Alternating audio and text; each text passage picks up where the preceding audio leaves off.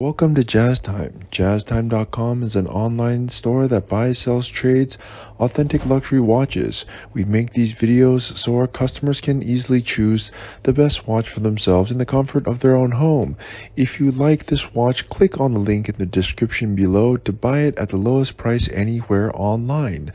Today, I'm going to be reviewing the Patek Philippe Complications World Time Yellow Gold Cloisonné Enamel dial, reference 5231J-001. I'm going to talk to you about the bezel, the dial, the strap, the brace, or the movement, try it on, and give you my thoughts. So let's start.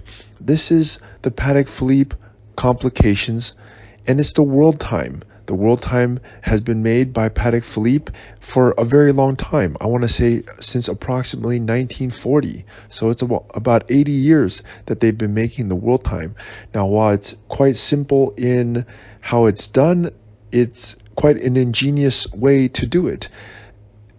This watch can tell the time zone in everywhere in the entire world. You see all the writing on the top here, and that's going around the center dial where the hands are. That allows you to tell the time in different time zones. But the watch is very simple in the sense that it just has two hands, an hour and a minute, that go around just like any other 12-hour watch. But the discs, they move opposing to the hands, such that the cities are all printed here on the edge, so that each time it turns, that the cities remain the same ratio from each other, but it changes time. I'm not sure if that explains it the best, but basically it can tell the time in many different cities, and you just look above to see the city. Okay, or the city and the time.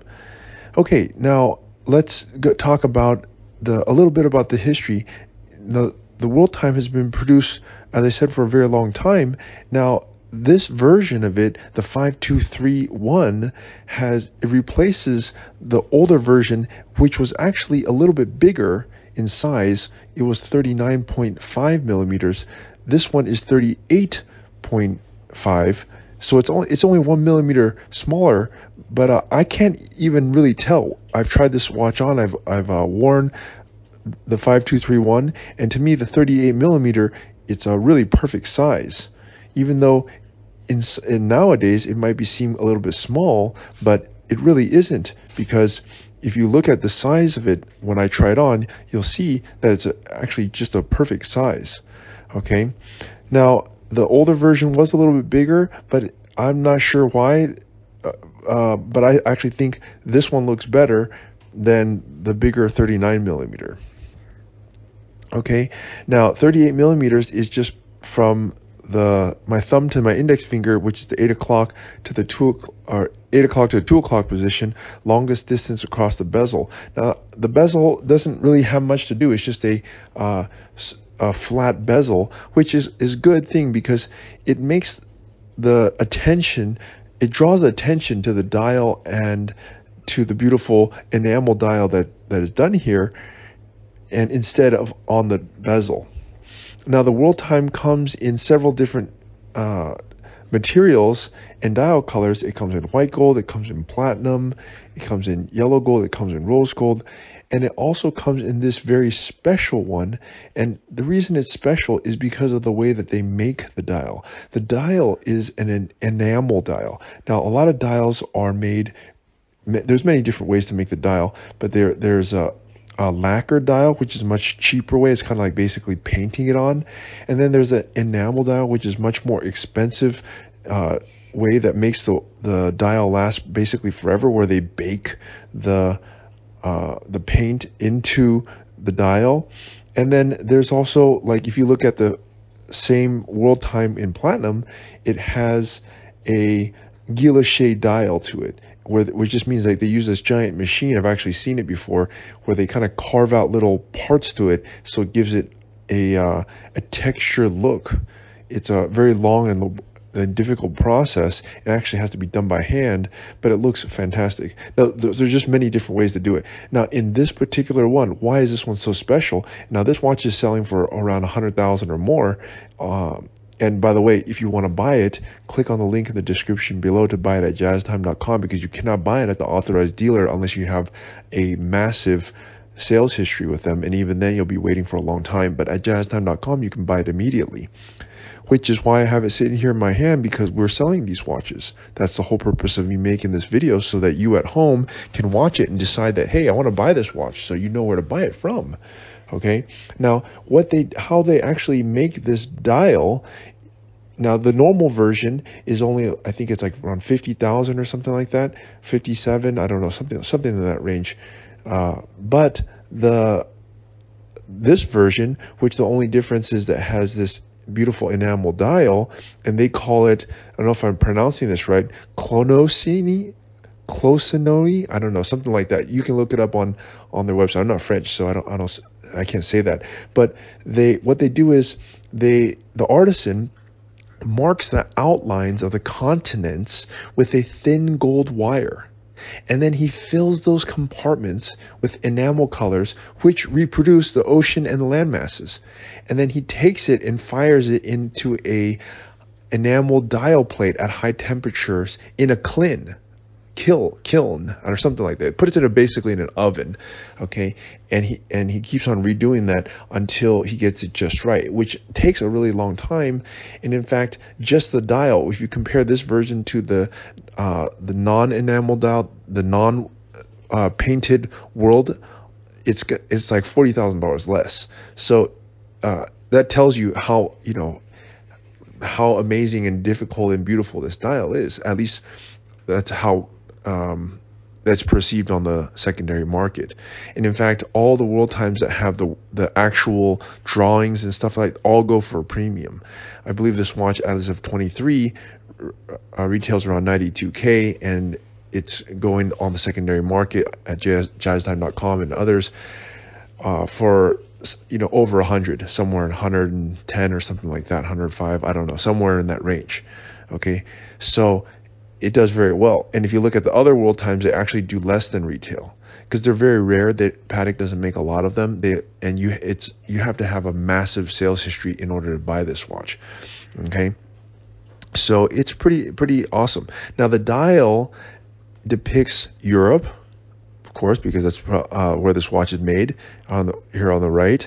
Below that is Africa, and then to the left of that is the Americas, which contain North and South America. Now, you might be wondering what happened to Asia, which is a big part of the world, as well as Australia, which is the other part of the world. Now, where is it? Well, they obviously could not fit all of it on this dial. So what did they do? They're so smart.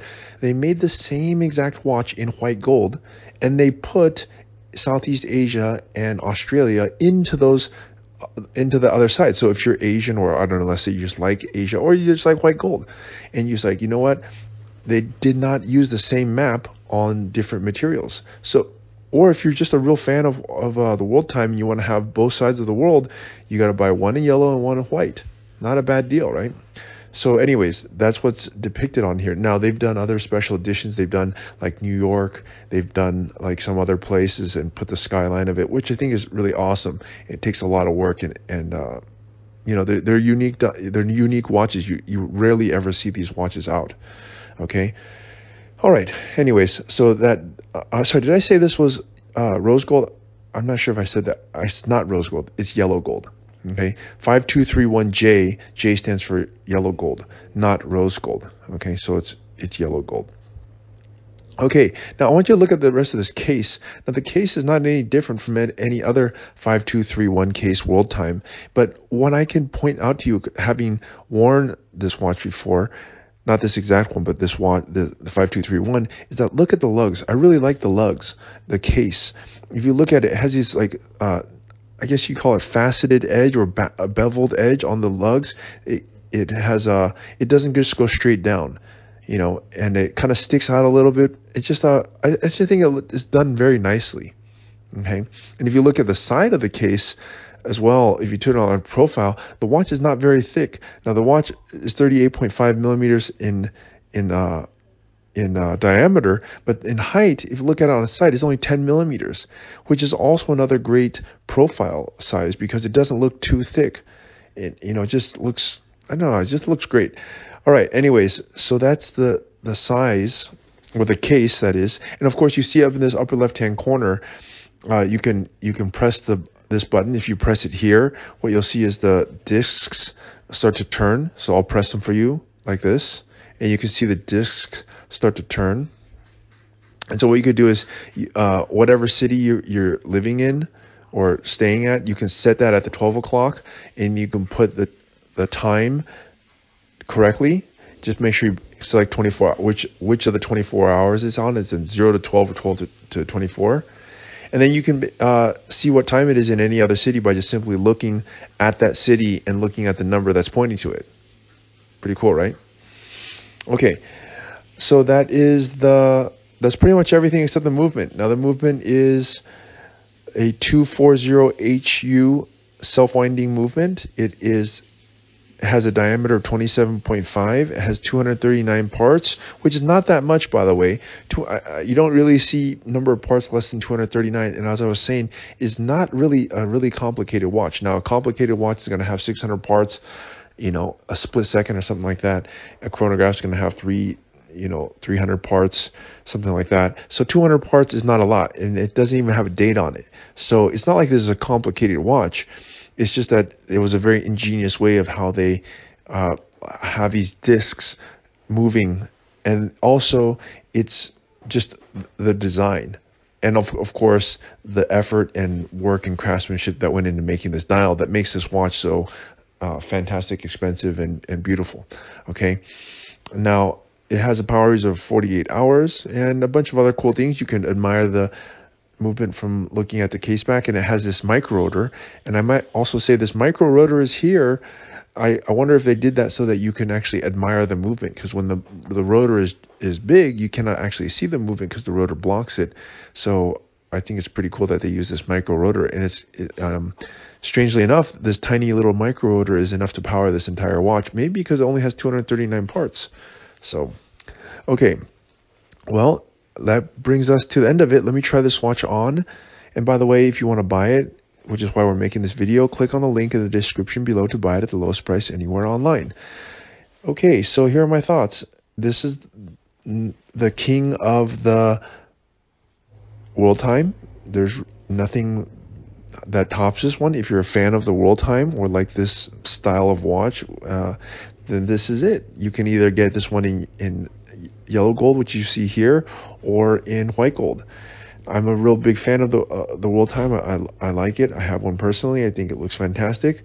Although I don't have this one because, to be honest, it's a little bit expensive for me. But I do have one in another material, and I like it a lot. I just think it's a nice mix between a dress watch. Although it is very dressy, it still can be worn in a sort of a casual setting too, if you swap out the strap. For example, like if you change it to a canvas strap, okay, or you just use a suede strap. So it just looks fantastic. Now, I'm 200 pounds, I'm 6 foot tall, and as you can see, 38.5 is not super small. You might think, oh, it's too small, I don't like it. You know what? 38.5 is still a good size. You know how you can tell? You see how you can see the head, but you can also see part of the bracelet? You don't want watches that are like all you see is head. You want to have a little bit of the head, a little bit of the bracelet. It's a mix. And that makes for a good looking watch. Now, I guess I could say one small negative thing is that it's a little bit hard to tell the time because the hands are kind of small, but that's not that big of a deal. You can still tell, and it's not really, I would say, the main reason for having this watch. Anyways, my thoughts are it's a fantastic watch, and if you got 100 G's to spend and you want to blow it on a watch, this would be a good one to go with. There's not a lot of people have it. It's fantastic. It's unique, and you can only buy it at jazztime.com if you want to get it right away. If you want to find out more about the watch you just saw in the video, you can just click below on Show More to see the full description. Then you can check the link next to model as seen in video, click on it and you will get to the proper page where you can see all the details. If you're watching on a mobile phone, you have to click on the arrow down on the right hand side below the video to see the full description. If you like this video, please give us a thumbs up. If you would like to share this video with your friends, you can use the share button below and share it on any platform you like. If you have questions, constructive feedback, want to tell us about some mistakes or misspeaks, just write a comment below. If you want to see more videos like this, you should subscribe to our channel and visit our channel page where you can find all the videos. And if you're interested in a specific watch brand, you can check out our playlists. If you want to check the price for a watch or want to buy one, remember at jazztime.com you always get a steep discount, so you should check the prices with us. If you want to know the price for a specific watch, just go to Google, type in JazzTime, plus the brand, model and the details you're interested in, and Google will find the right page for you. Thank you for watching.